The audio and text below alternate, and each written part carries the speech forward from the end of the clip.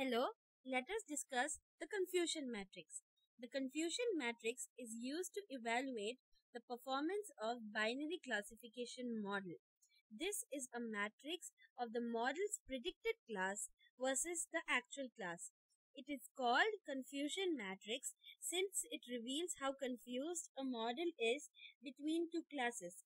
Suppose we have a binary classification data of the weather to predict if it is rainy or sunny. We have many machine learning algorithms to predict, like logistic, KNN, random, forest, etc. But how do we know which algorithm fits our data the best? This is why we move to confusion matrix. First, the data is split into training and testing set. A confusion matrix summarizes how each method performs on the testing set. There are four parameters of the confusion matrix: true positive, true negative, false positive, and false negative. The rows of the confusion matrix corresponds to what the machine learning algorithm predicts, and the column corresponds to the actual truth.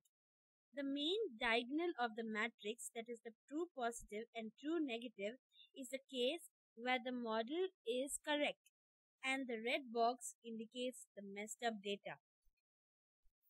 If the true positive and the true negative values are more for a predicted algorithm, then it's obvious that the algorithm suits our data well.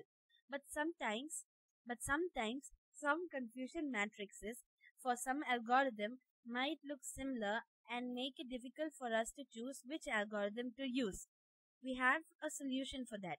We can make sophisticated matrices like sensitivity, specificity, ROC, and AOC. For now, let us see how to implement the confusion matrix in R. To implement confusion matrix in R, we load the packages caret and E1071. Then let us assume the expected and the predicted value, which is converted to factor. We convert it to factor so that the values are in levels. Okay, then we create a confusion matrix using the function confusion matrix of, where data corresponds to the predicted value and